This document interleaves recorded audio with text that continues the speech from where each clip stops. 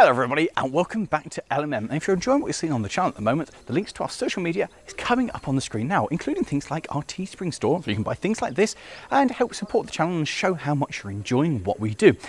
Today, well, I'll start off with an apology because I am not driving this. Yes, I know, I am disappointed too, but I am back at the Statfold Barn Railway for their Enthusiast Day because it is the birthday of Trangkil number 4. And to celebrate, they've got the oldest steamable locomotive in the UK running alongside the last. So join us for a Chasing Dinosaurs here at the Statfold Barn Railway.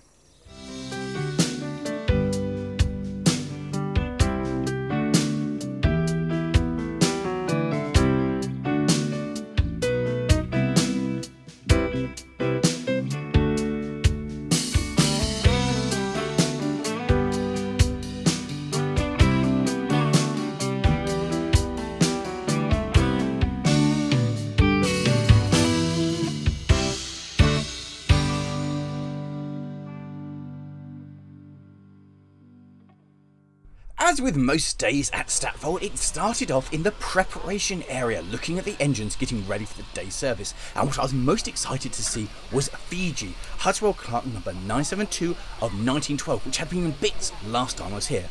And also out was Cegin, Andrew Barclay 1991 of 1931, and Marchlyn Avonside 2067 of 1933. Here we see the two of them heading off for their first train of the day. Wonderful to see two fresh from overhaul locomotives out living again.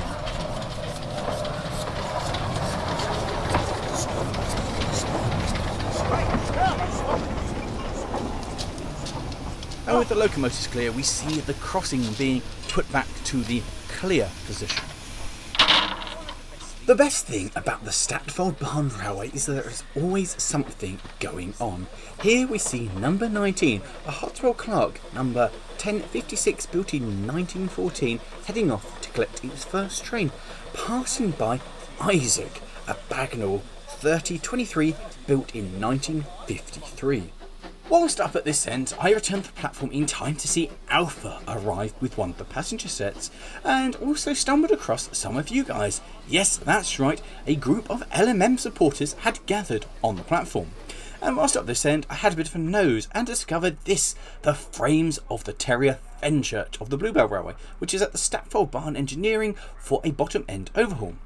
And with my curiosity peaks, I headed off to have a look inside the roundhouse, pausing as I did so to take a look at some of the exhibits that are stored outside. The roundhouse itself never ceases to be nothing short of amazing, with such a massive variety of different locomotives on show. This one here, this is my favourite, very important to me. First thing I ever drove, very important, is GP39. Otherwise known as Paul Cross.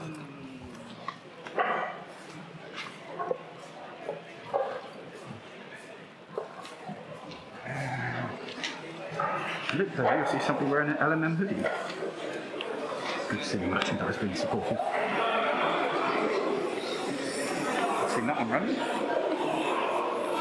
Still amazed at how they got that up there. Having had our fill of the wonders of the roundhouse, we headed out to the Garden Railway. My personal favourite bit, something that one day, in my dreams, I would love to be able to recreate. Something just beautifully and wonderfully quaint. And operated by Kerr Stewart, 3128 of 1918, Roger, turned out in this absolutely gorgeous grey livery. It's superb, isn't it?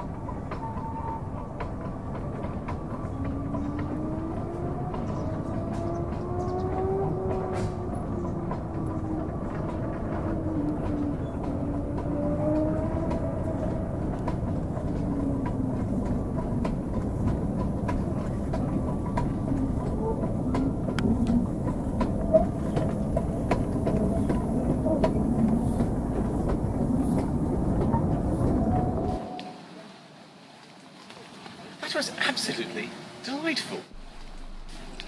One of the great things about the Statfold Barn Railway, as well as the sheer magnitude of the size of the collection, is that it allows you to get up close and personal with some of your favourite engines, like Fuji here, whilst there's a veritable feast of activity always around you. Things are always moving, trains moving up and down.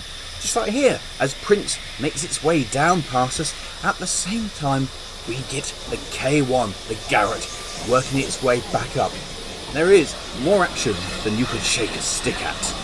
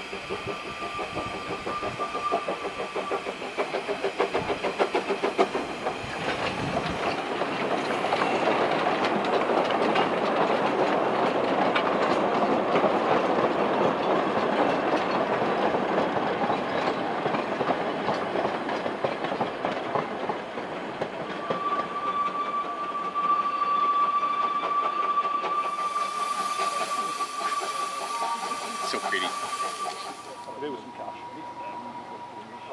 Hey, I've got it. No friend. These aren't convertible versions. No, true. I guess having a convertible PET cruiser. But my intention was that.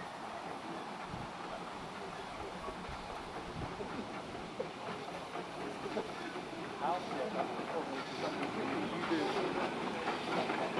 That depends on how much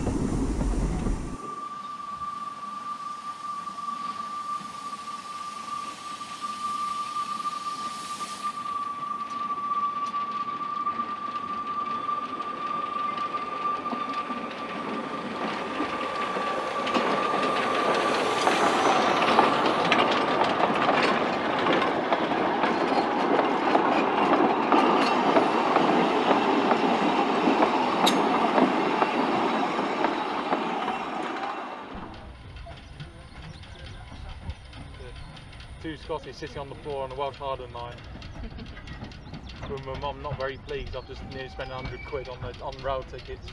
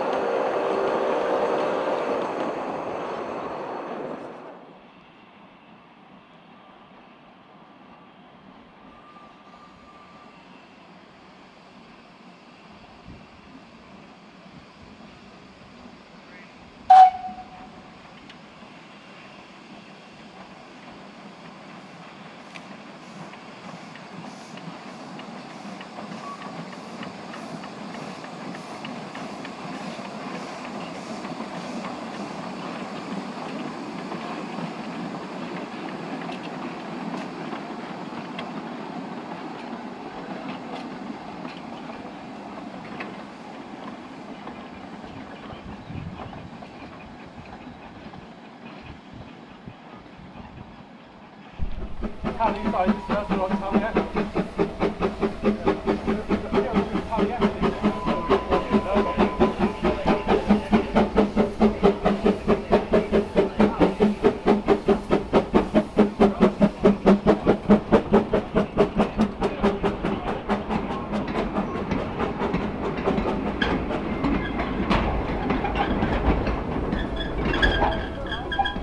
You watch him jump out and come running off.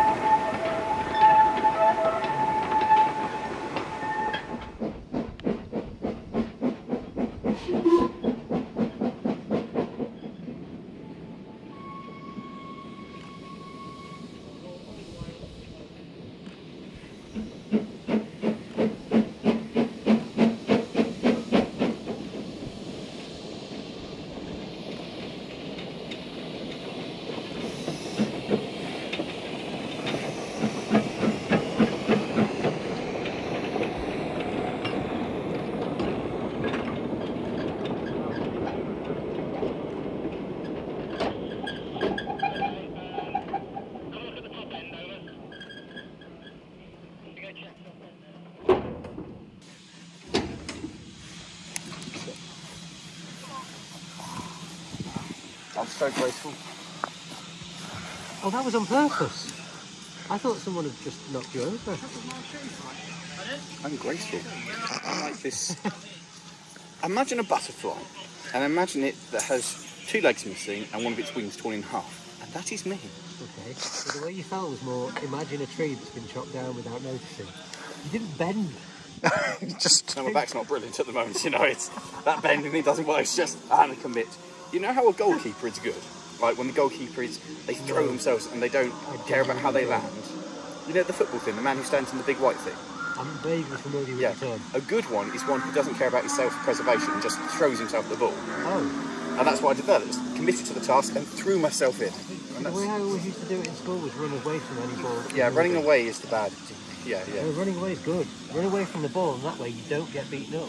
Oh, God almighty. Because I was a small guy, so whenever rugby games were going on, I would run away from the ball. No, rugby is not the same as football, these are different things. American football is different as well.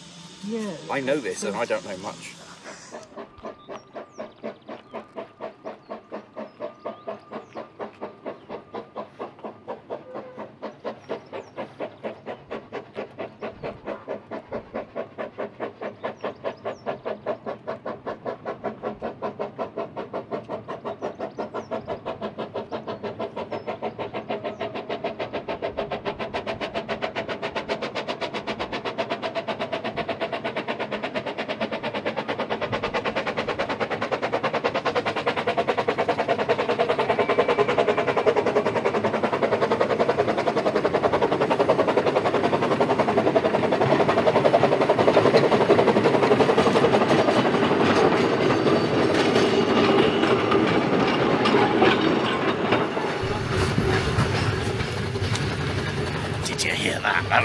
bad.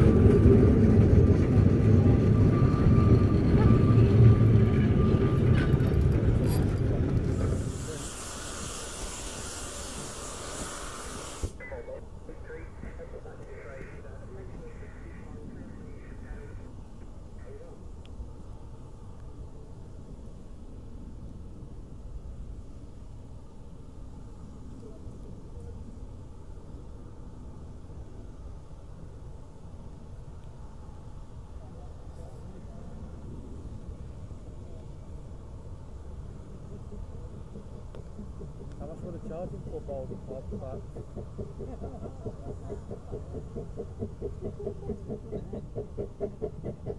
Standard. Yeah.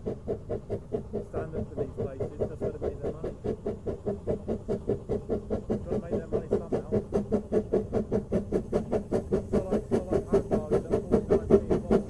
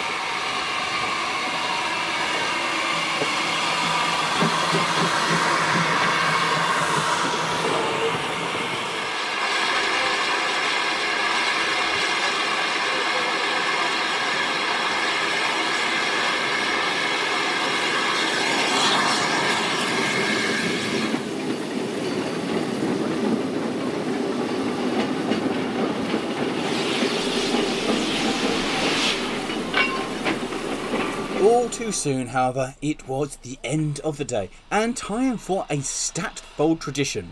Yes, that's right, the line-up of all the engines that had taken part in the day's service.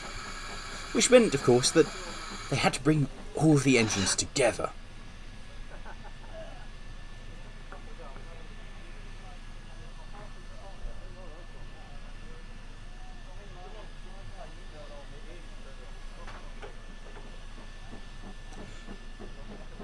It truly is a really rare and wonderful sight to see so many engines all together at the same time, and engines from different parts of the world that worked all over the globe as well, all brought together and condensed into one location, seeing such a variation in different designs and the different ways that the different manufacturers went about solving the same problem of the steam engine.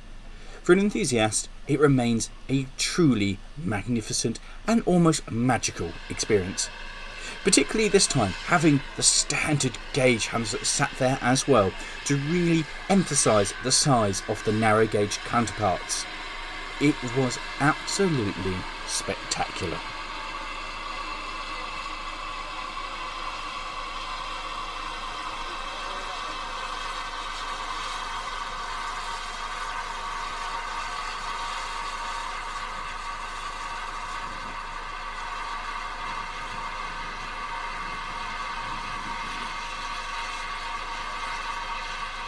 And of course, at the end of the day, this is what it was all about. The oldest steamable locomotive in the UK, next door to the youngest, the newest that was built for industry. What an absolute treat. And where else, really, can you see a lineup just like this? Or hear something like this?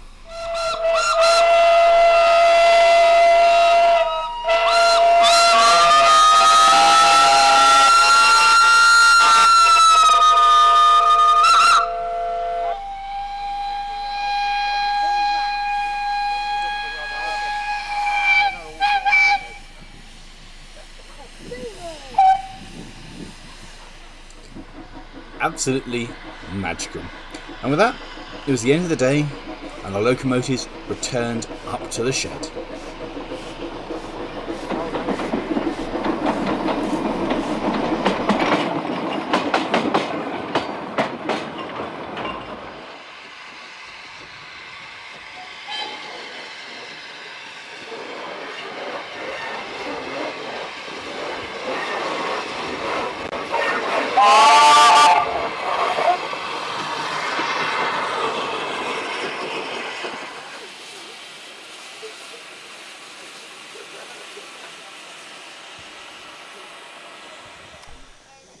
And so that brings us to the end of the day here at the Statfold Barn Railway, celebrating Trangkil's birthday. And it's been absolutely fantastic.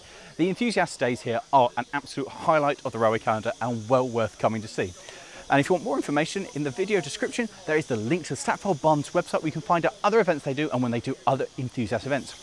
And of course, if you have enjoyed this video, how about clicking somewhere over there for one of the other videos that we've done here at the Statfold Barn Railway, or down there for one of our reviews on a locomotive. Thanks for watching, guys, and a massive thank you to the Statfold Barn Railway for putting this on. We'll see you next time.